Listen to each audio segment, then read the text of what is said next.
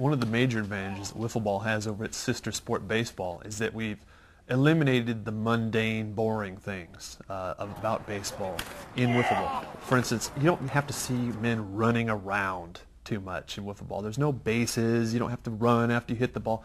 No one wants to watch that crap.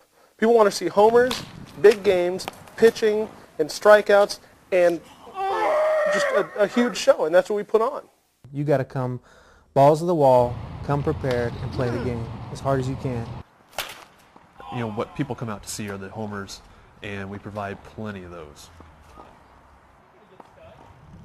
You show up, and the schedule says you're on a team with Dail Catrall, or you're on a team with Pablo Diablo. And then you find out who you're playing that same day, too. So you can't prepare for a game. You can only prepare your own skills to make you a better ball player. You know, you hit one over the fence, that's a homer. If you scream a liner off the fence, that's a triple. There's no running. You know, it's just a triple. And that is why wiffle ball is probably the greatest challenge of any sport on the planet, because you can't prepare for your opponents. You only know who's going to be there, but you don't know who you're going against. If you skip one in front of the fence and it hits it on the bounce, that's a double. And of course, you know, if the ball just drops, that's a single.